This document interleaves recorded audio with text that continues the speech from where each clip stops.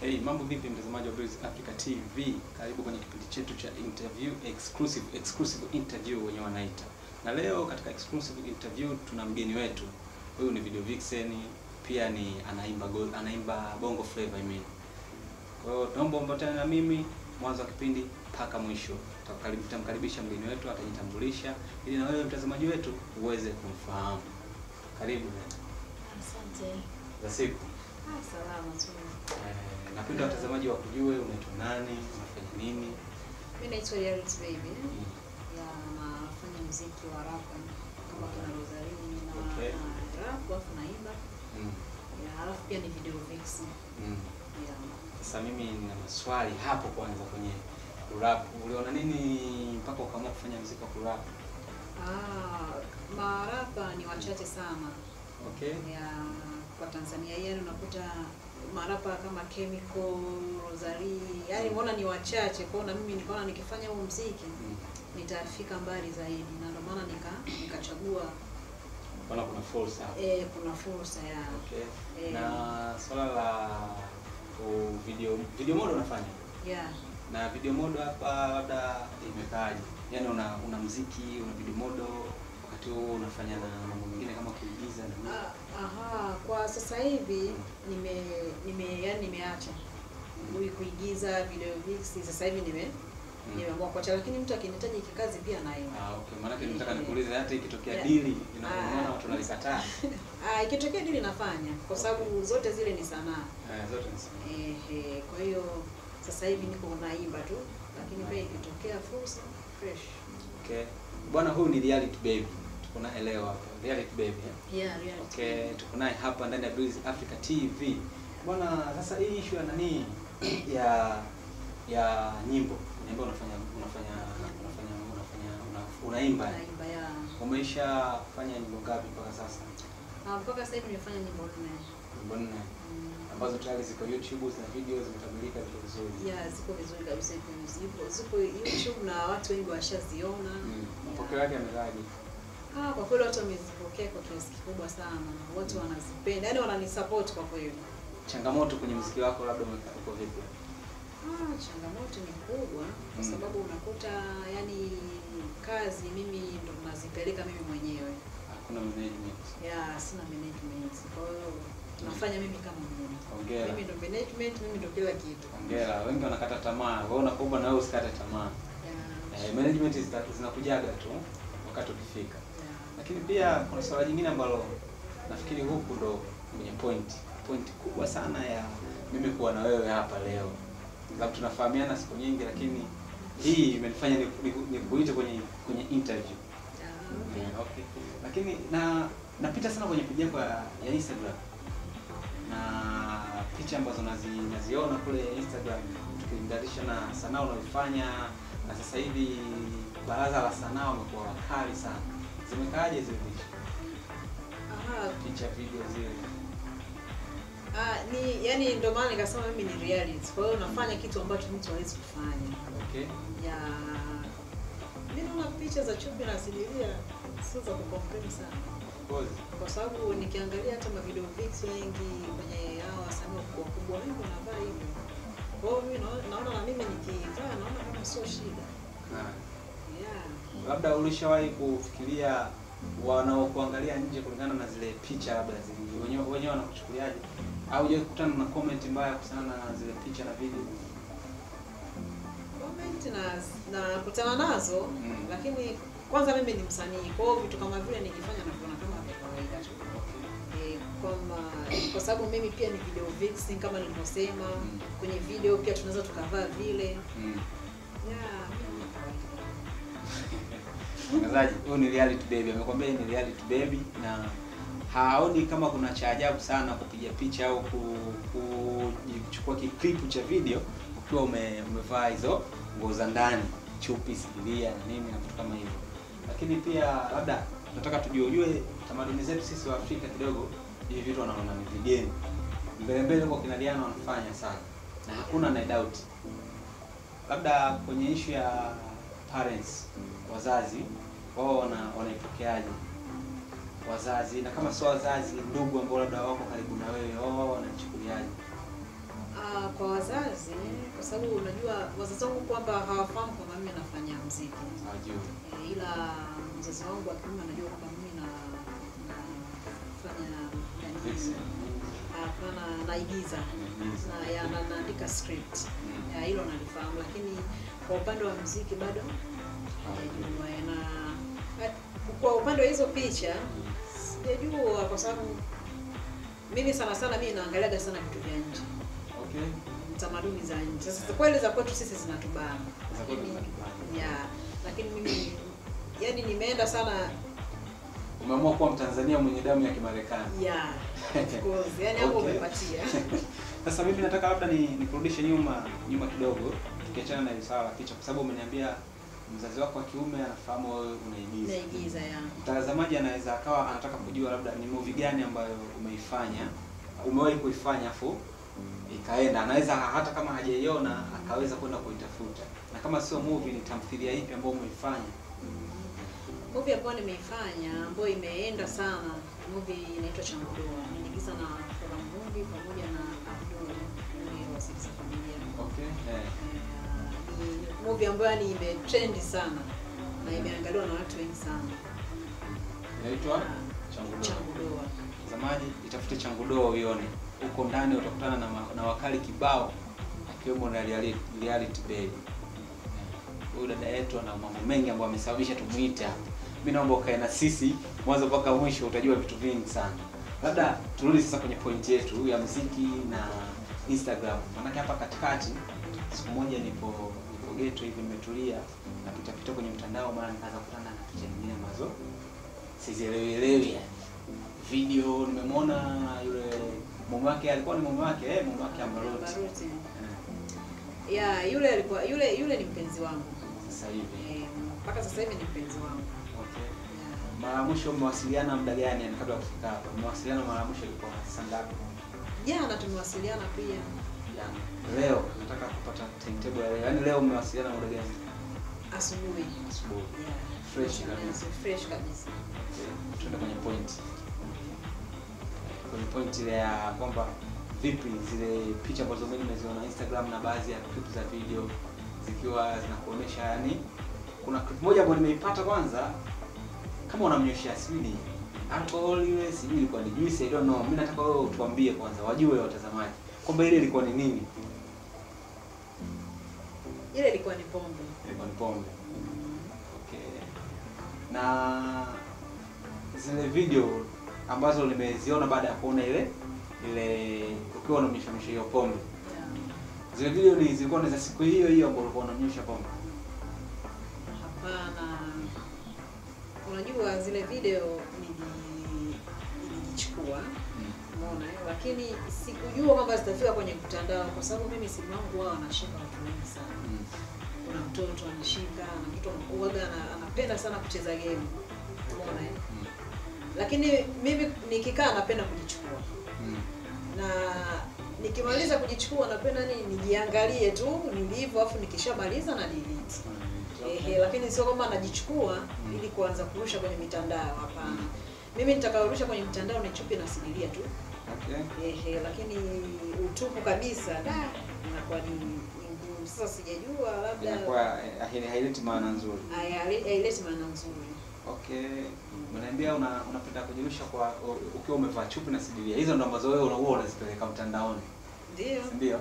Hizi nyingine unajirekodi, nyingine ulibaki nazo kama kumbukumbu. Yaani ulikuwa labda ukitaka kujiangalia mwenyewe unajiangalia, una refresh mind. Yaani nikitaka kujiangalia nafungua najiangalia, afu mwisho wa siku na delete.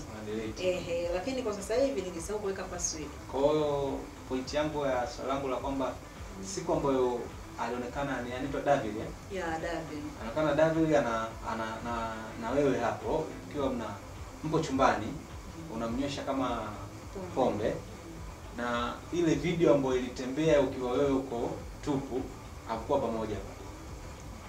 Hapana. Kwa sababu unajua watu wengi sasa hivi wanajua kwamba mimi nipo na Davil. Yaani wengi sana wanajua kwamba huyu mtu yupo na Davil. Mimi naona tu kama hizo ni figisu, kwa sababu unajua simu yangu mimi ni kwanza siwekagi password. maybe labda mtu alivyofungua hivi akaona akaamua kunini yale mambo yanazime simu, akakutana na vitu vingine akaamua afu anakurudishia simu. Anarudishia simu. Maana wengi wanashika. Na siwezi kusema kwamba ni mtoto yule ambaye maana na mwanangu pia anachezaga game mara nyingi sana kwenye hii simu yangu. Kwa hiyo siwezi jua kwamba ni yeye au ni kwa sababu anaoshika ni wengi. Na uwezi jua kwamba nani anakupenda au nani hakupendi.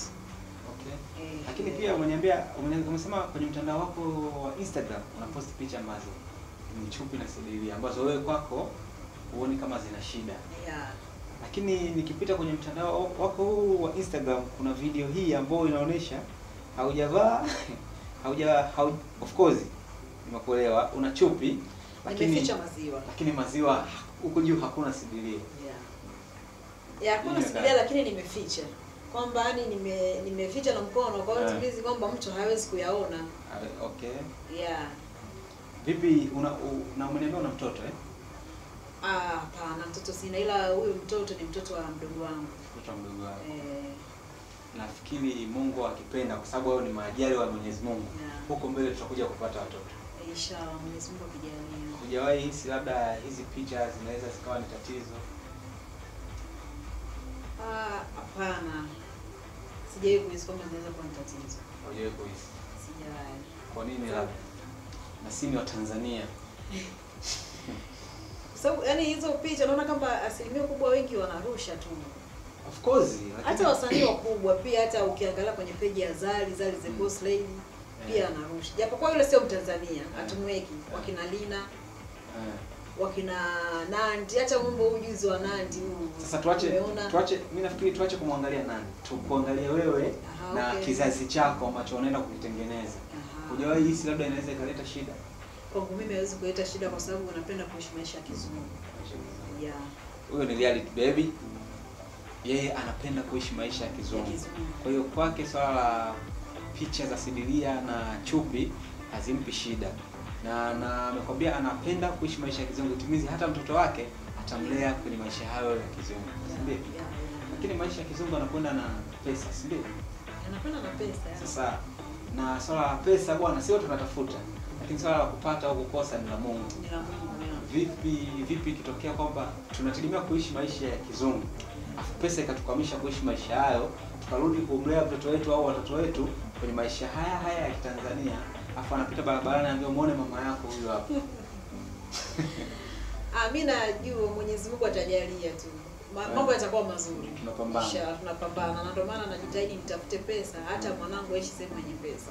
Okay. Asije akahangaika baadaye kwamba mzazi wangu ndio amenifanya niko hapa sasa hivi. Na ndio maana mpaka sasa hivi nimechelewa kuzaa kutokana na fight nipate pesa mwanangu aishi maisha mazuri. Kitu kizuri. Labda uambie watazamaji umefanya hizo nyimbo nne ambazo umezifanya nyimbo kwanza inaitwa nyimbo gani, ya pili, ya tatu, ya nne, ili anayetaka kufuatilia aweze jua atakupata vipi, na account yako ya YouTube ni account ipi? Okay, account ya YouTube ni Reality Baby. Na Instagram ni Reality Baby Official. Yeah. Na account ni Facebook watuishi. Kama ni mtandao. Okay. Ambao si upendelei. Ni mtandao mzuri ila si upendelei, ila ni mzuri. Kwa Facebook huko hatupo. Hapana, ni YouTube, Twitter. Sana ni Instagram na YouTube. Instagram na YouTube tu, huko ndo tunapoishi. Bwana huyo ni Reality Baby. Lakini kuna issue moja ambayo watu wengi wanajiuliza. Nimekutana na swali hilo sehemu nyingi sana. Na mara ya mwisho wakati nafika hapa mimi waga napenda kuchukua maoni ya watu tofauti. Kuna mtu nilimtumia message nikamwambia bwana leo nitakuwa kuna Reality Baby studio pale. Tufanye mambo matatu ya interviews na maswali tofauti. Hebu nipe swali moja lako kubwa ambalo unapenda ulisikie kutoka kwake. Naomba nikusomee, aniambia kwamba nikuulize ulishakutana na Baruti na kama bado unahisi hakuna shida? Yaani kwamba ikitokea siku umekutana na Baruti huyu hapa pa kama tayari ulishakutana naye ilikuwaje? Baruti sijakutana naye ila tulitukana sana kwenye mitandao. Na alinitukana sana kwenye Instagram. Okay. Yaani mtusi. Lakini nikaona kwa nini tunaendelea kujisiku, yaani kumjibiza nilimjibiza kwa sababu na mimi ni binadamu. Na mimi nilimtukana vile vile kwamba nimemchukulia mume wake. Okay, yeye akawa analalamika au umemchukulia mume wake. Nimemchukua mume wake David. Akawa ananitukana, akawa anaweka picha zangu ananitukana matusi makubwa, lakini nikaona ya nini kuhangaishana na mtu kama yule. Yeah, I'm reality. Kwa nini hangaishana na hapo imeishia kwenye mitandao. Yeah. Vipi siku mkikutana yani? Kitaeleweka tu. Kitaeleweka. Uhisi kwamba anaweza kukuzidi ubavu. Atamzidi nani ubavu? Ndio maana nikasema reality. Kwa hiyo mimi yani wewe unaishi maisha yako yani. Maisha yangu, yani maisha yangu hayawezi kufanana na mtu mwingine. Tutapambana tu. Swali lingine ambalo pia nimelipata huko kwa mafans. Wanasema kwamba labda leo hii wewe unaposti picha hizo ambazo nyingine zimeshaletea watu shida BASATA. Lakini mpaka toka umeanza kuzipost wewe bado hujaitwa popote. Wanadai labda kwa kuwa hujawa na jina kubwa kiasi hiko, si ndio? Vipi leo sasa ukipata nafasi ya kukutana na BASATA hawa hapa? Utawashauri nini yani? Yaani ukiambiwa washauri BASATA utawashauri nini? Mimi sina uwezo wa kuwashauri BASATA. Ila wao ndio wanishauri mimi. Wao watakwambia usiposti picha hizo unaziposti. Inategemea ni picha gani. Labda kama ni picha za utupu kabisa sijavaa chupi wala sidilia. Wakiniambia hivyo nafanya. Kwa sababu wale ndio wasimamizi wetu na wale ndio wakubwa wetu. Kwa hiyo lazima tuwasikilize kitu wanachotuambia. Tunakumbuka kesi ambayo iliwahi kumpa shida sana ya Masepetu nyuma hapa. Ilikuwa ni kesi ya zile picha ambazo zilikuwa zina trend sana. Moja wapo ikiwa ni za model, na hisi ni model yule. Of course ni model, anaitwa Kalisa. Za hakuna alipoonyesha sehemu ya mwili wake mkubwa zaidi ya kuonekana tu kwamba akiwa na kiss.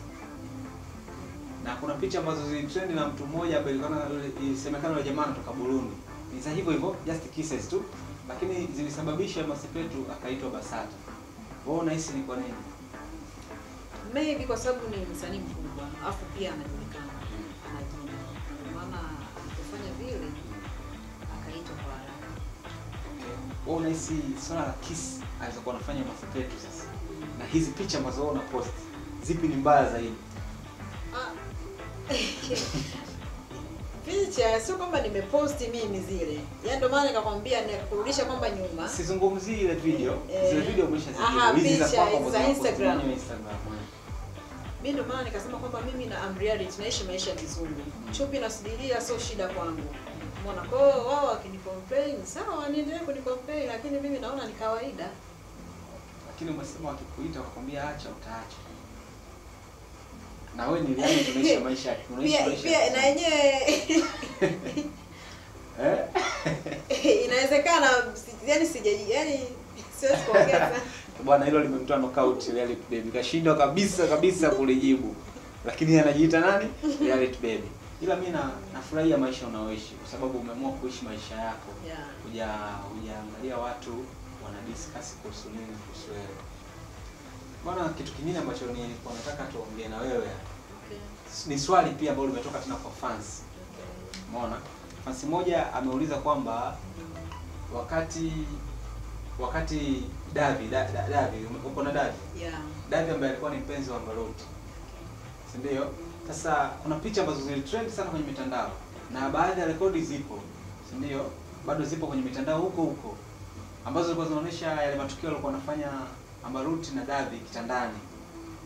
Vipi wewe unaichukuliaje ile na haujawahi kuhisi kwamba inakuumiza? Hapana, haiwezi kuniumiza kwa sababu wale walikuwa ndani ya mahusiano.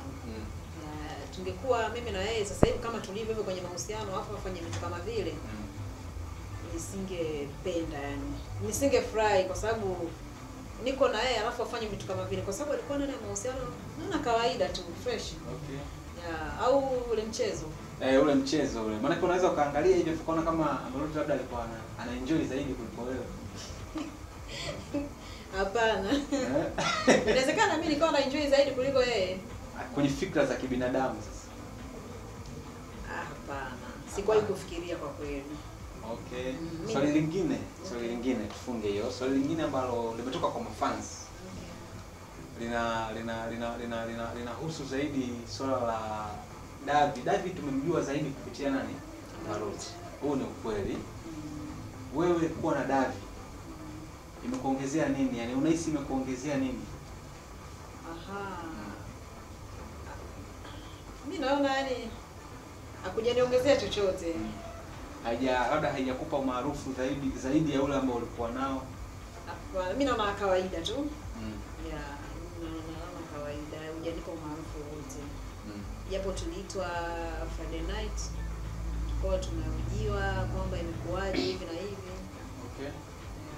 Lakini ilishia tu Nyie hampo kwa ajili ya kutafutiana umaarufu. Hapana. Okay, leo yupo Davi. Hatujui nyuma alikuwepo nani. Si ndio? Hatujui nyuma alikuwepo nani. Mimi nataka kuongezea hapo kwenye swala maarufu. Kabla ya kuwepo Davi, labda kuna star ambaye labda uliwahi kuishi kwamba huyu ningekuwa naye kwenye mahusiano ananifaa zaidi. Tofauti na Davi. Maana yake Davi sasa hivi yuko kwenye mahusiano. Siwezi sema kwamba labda uliwahi kuhisi kwamba one day itakuja kuwa na Davi. Uliwahi kuishi kwa kitu? Sikuwahi kuhisi kwa kweli. Lakini kama mwanadamu, hata hiyo inatokea watu wengi sana. Unaweza ukawishi natamani niwe na mtu fulani. Wewe ulioshawahi kuishi kuwa na star gani bwana?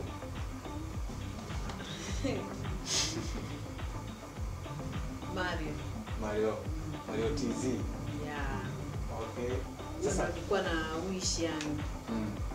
Kwamba nikiwa na huyu jamaa itakuwa fresh sana. Kwa sababu namkubali, afu unapenda anapoimba, the way yani kiujumla kwa kweli zile dressing code zake. Yani ananivutia sana. So kwa maana hiyo tuko na Davi. Mario anaweza kumpindua Davi? Inawezekana. Kwa sababu naye yule ni mwanaume anahisia. Okay. Na kwa sababu mimi mwenyewe nimeshasema kwamba yule naye namkubali. Bwana, huyu ni reality baby. Mimi nampenda kitu kimoja tu, yuko real. Yaani havungi kwa sababu labda Davi akisikia mimi itakuwaje kwaje, yeye havungi yani. Nafikiri hata Davi mwenyewe anafurahia kwa kuwa huko real. Anafurahi tena sana. Kwa sababu na yeye pia anapenda maisha ambayo mimi naishi. Yaani naishi maisha ambayo mtu mwingine hawezi kuishi. Sasa tumemshusha Mario huyu hapa na Davi huyu hapa. Tunaambiwa yani Mario au Davi. Wote. Naweza nikaondoka mmoja Mario. Bwana wewe kweli reality. Mimi nikukubali. Reality baby. Bwana ngoja nikuulize swali lingine. Maana unanifurahisha. Hii hapa katikati hapa kumekuwa na skendo za watu wasanii na watu maarufu wanapokuwa kwenye mahusiano ambao tunaamini yatadumu. Na wengine wakienda kujiwa wanaongea vitu vingi sana kwamba mimi na huyu ni kila kitu na nini. Lakini haifiki mbali. Wanaenda katikati inaisha. Sasa tulimwona Davi na Baruti baada ya yale masikisiko yaliyokuta katikati hapo, walifikia tu wakafunga mpaka ndoa. Lakini na wenyewe imeisha. Leo Davi yuko na wewe. Sasa wewe na Davi labda tutarajie nini? Unajua huwezi kumlazimisha mtu kwamba yani kurudiana na mtu. Yeye akiamua kurudiana naye fresh. Mimi naona sawa tu. Okay. Kwa sababu ni maamuzi yake. Kwa sababu naweza nikamwambia kwamba kwa nini umerudiana naye wakati uko na mimi? Umeona, anaweza kusema baby basi naomba hawe yafanya nini? Yaishe, sirudiani naye tena, sio nini. Yaani hiyo kunilagai fulani hivi. Lakini mwisho wa siku kumbe akawa anatoka naye kiaina fulani. Lakini ni bora niweke wazi kwamba mimi nataka nirudiane na mke wangu, au mimi nimemiss mke wangu. Yaani hivyo, yani akineka wazi naambia okay sawa. So tukaachana, kila mtu aende maisha yake, kila mtu afanye msingi zake. Okay, mimi niko free. Sasa hajarudiana na Baruti. Hajarudiana na Baruti au harudiani na Baruti. Sawa? Lakini nyie mna mipango gani? Yaani tukiachana na Baruti, yani mahusiano mengi ya mastaa na watu maarufu yanavunjika yani. Si ndio? Yaani wanakuwa na mipango lakini yaani nyie mna mkakati gani kuweza kufanya haya mapenzi yenu yawe ni ya muda mrefu? Au yani ikiwezekana mpaka mnakufa, yani Davi anakufa au unakufa mko pamoja sisi kwamba yani ni kwamba hamna mtu kumchiti mwenzie. Alafu kuheshimiana kwenye mahusiano. Woga tukikaa ni vizuri kuheshimiana. Tupige kazi. kazi ziende mjini. Tufanye kitu kizuri, watu waelewe kazi, lakini tusifanye vitu ambavyo tunaweza tukadharaulika baadaye. Kwa hiyo cha muhimu ni kuheshimiana. Tusifanye kama wasanii wengine wanavyofanya kwamba leo huyu na huyu afu kesho. Mimi ndicho anachoniambia na hivyo ndo tunapopanga. Siku zote watu tunapanga hivyo. Lakini tayari umesha hapa mwanzo umetuambia kwamba yani wewe umesema kwamba kuheshimiana ndio mpango wenu ambao umejiwekea. Ili muweze kufika pale unapotakania kufika. Lakini wakati huo umetuambia kwamba leo Mario huyu hapa na Davi huyu hapa. Unamchagua Mario. Itimizi hata kama kuna malengo hapa katikati mlikuwa mmeweka, yawe yametimia au hayajatimia, wewe unakwenda kwa Mario. Mapenzi. Na unajua sio kama Mario anamtikia kwamba nakupenda, mimi na wish kuwa na yeye. Wish kuwa na Mario. Ila Davi yani tulijoin afu akapenda sema bwana mimi na nimekuelewa hivi na hivi, tumeshaachana na Amba au yani hivyo yani. Yeye ndo alikufuata wewe. Tulikuwa tuna mimi nilimfuata yeye na pia naye alionyesha kwamba mimi kunifanya nini? Kunikubali. Wewe ndo ulimapproach Davi. Nilimapproach Davi. Na yeye akawa anaonyesha kwamba kunikubali. Kwa hiyo sasa hivi na yeye akija Mario naye atachukua nafasi. Mlikutana wapi? Wewe na Davi? Tulikutana kwenye video, walikuwa na shoot video yake inaitwa Shika. Kwa hiyo mle ulikuwa kama video vixen. Hii issue ya wasanii na video vixen inakuwaje hapa? Bwana, huyo ni reality baby official reality baby. Official reality baby. Huyo ni reality baby. Instagram anatumia official reality baby official. YouTube mwambie unaitwa reality baby. Bwana mimi naitwa Think Kawaida 16.1 ndipo ninapopatikana huko Instagram. Na hii ilikuwa exclusive interview hapa Breeze Africa TV. Tukutane tena kwenye kipindi kingine cha exclusive interview. Tutakuwa na mgeni wetu mwingine hapa katika studio zetu zinazopatikana Ukonga, Dar es Salaam. Tukutane tena kwenye kipindi kingine. Bwana nashukuru kwa kuja.